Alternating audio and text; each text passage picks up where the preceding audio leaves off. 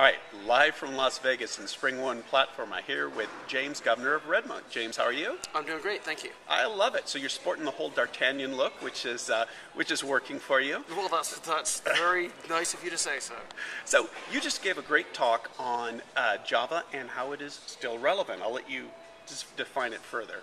Yeah, well, I mean, I think that you know we've been hearing about the death of Java for a long time. You know, rumors of its demise are much exaggerated, I guess, but quite seriously. I mean, I'm an industry analyst, and a lot of the analyst firms were saying Java is dead or Java is a dead end or whatnot, and I was like, well, actually, we spend a lot of time with web companies and web developers, and we're actually seeing a lot of innovation in Java. I mean, let's not even mention Android, which is of course Java, and there's a bunch of cool stuff happening there.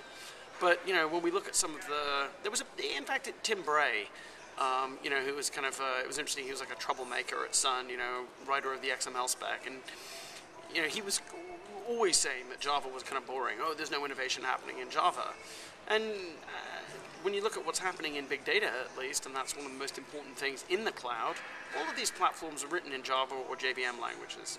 Now you've got kind of all sorts of different things, Spark and Kafka, but as Hadoop was, certainly a phenomenon of the web.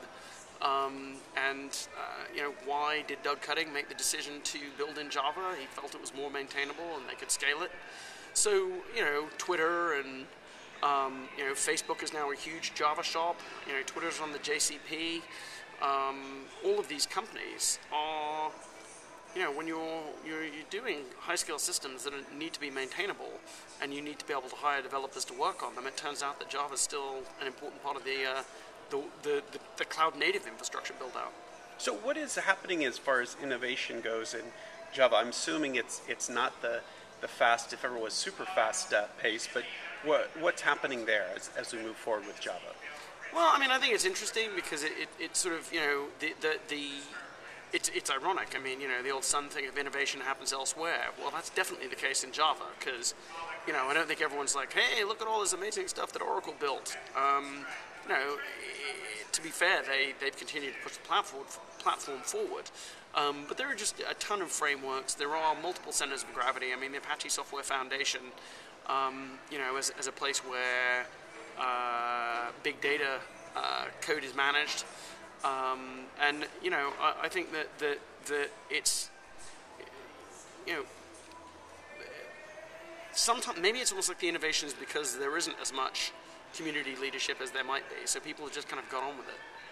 And so, last but not least, Java going forward. What do you see as over the next few years? Yeah, well, I mean, if it was a rise and fall and rise again of Java. I mean, look, there are other languages out there that are getting attention. I mean, a lot of people like Go for systems programming. Python is certainly interesting in and around the data side of things. But we'll continue to see, I think, a multi-language world, and there's room for upside innovation in Java. I mean, there's this, Spring Boot is a legitimate deal. I mean, people are really interested in that, and the companies that are doing Java are also going to want to do like Java on Cloud Foundry. So, I think we will see cloud-native Java, and that's the bottom line.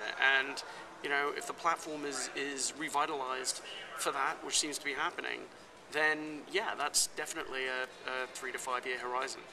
Very cool. James, Governor, thank you very much. Thank you, Barton.